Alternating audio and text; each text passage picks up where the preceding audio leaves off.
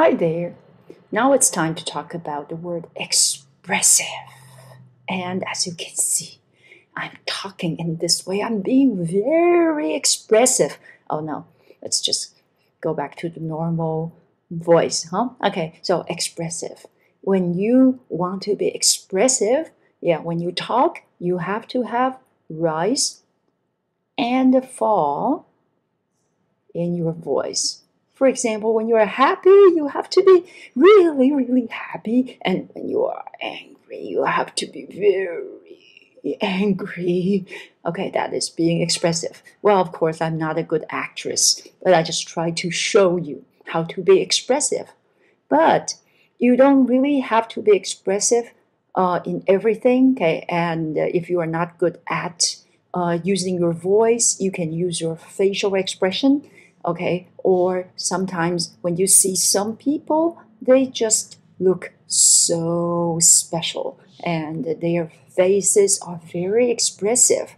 For example, if you look at this girl, and this is a girl from Afghanistan, I suppose some of you might have seen this photo. This is a very famous photo from National Geographic. National Geographic, yes. And in Chinese, we say 美国国家地理杂志. Okay, and this is a very expressive face. Okay, we don't know who she is looking at or what she is thinking, but her face just looked so expressive. Okay, and of course, your gestures can be expressive. Okay, your face can be expressive, your voice can be expressive. Okay, or here your eyes can be expressive. For example, this is a really expressive eye. Huh? Okay, and okay, let's take a quick look at the noun of expressive, which is expression.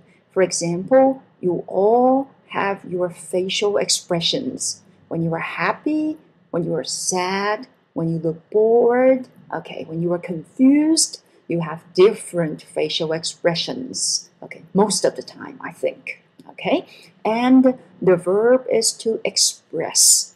To express is to show, okay, or to talk about, okay, to talk about, or you try to convey, or to communicate something, that is to express, okay, which means that you do not just talk to express, you can also show your face to express your feelings. Okay, so there are many ways to express your ideas. You can even write something.